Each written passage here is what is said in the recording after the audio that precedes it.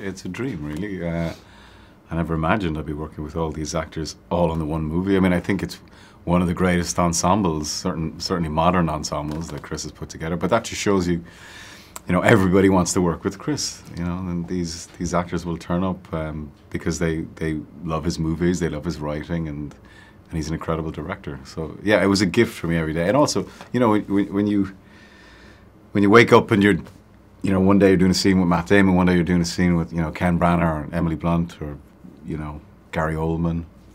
You just, it's kind of electrifying, and you just gotta turn up the volume on your own performance a little bit, I think,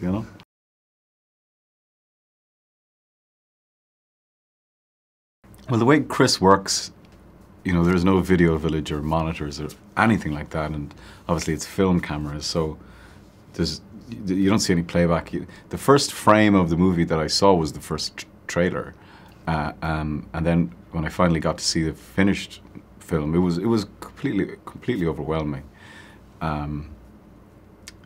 But because there had been a gap between wrapping the movie and watching it, I suppose I had some distance. No, and to answer your question, I know I hate looking at myself. I don't really know any actor that enjoys the experience, but I found it. I was completely blown away by it.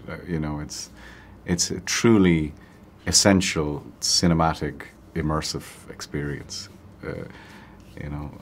Like Chris said, it's like 3D without the 3D glasses.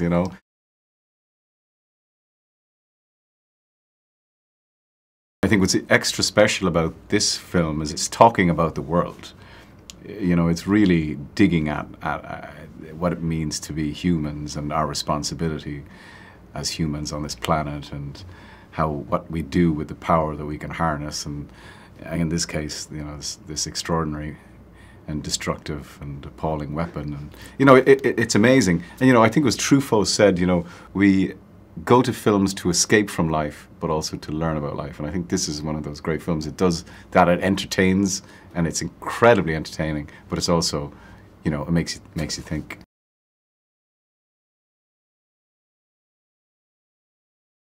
There's a universality to it that people connect with. People understand the themes that are in this movie, and there's big questions being asked of the audience. There's no answers being given, which I think is excellent filmmaking always. But it's also it's like a thriller. It's a love story. To me, there's elements of horror in there as well. For sure.